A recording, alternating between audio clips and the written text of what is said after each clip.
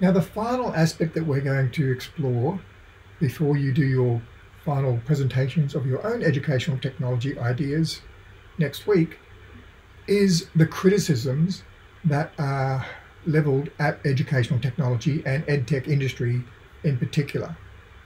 So there are a range of valid criticisms of educational technology.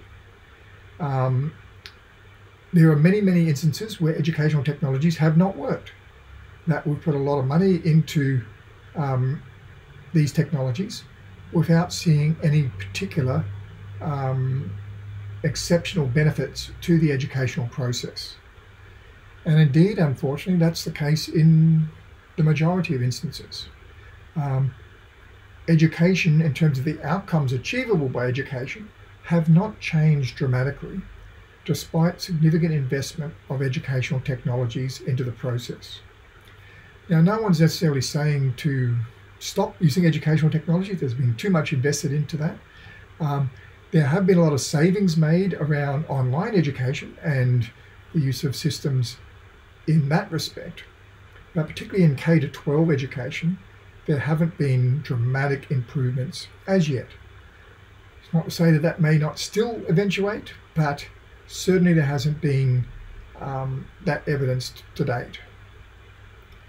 So we need to understand that technology, while it offers solutions, indeed that's essentially what defines it, those solutions are not necessarily guaranteed. And we need to consider all applications of educational technology from that framework. For one thing, by investing in educational technology, we necessarily don't have the same amount of money to invest in other aspects of education. For example, employing more teachers or giving teachers higher wages. So these are trade-offs. And if educational technology is not necessarily seeing strong outcomes, then that causes it to come into question.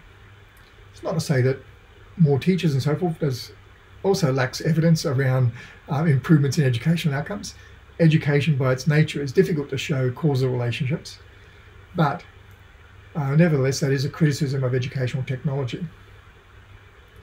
So we need to apply a conceptual framework around justifying when to utilize educational technologies and to make the argument that the benefit outweighs the cost, and that there is a reasonable likelihood, at least, of showing some effective outcomes as a result of the implementation of the educational technology.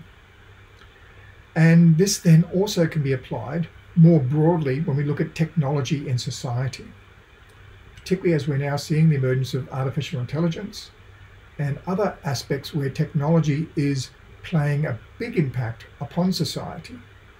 Well, we haven't necessarily considered all the potential implications of that, and certainly haven't necessarily weighed up and insisted on any sort of evaluative framework that provides an argument that things will be better as a result of the implementation of the technology.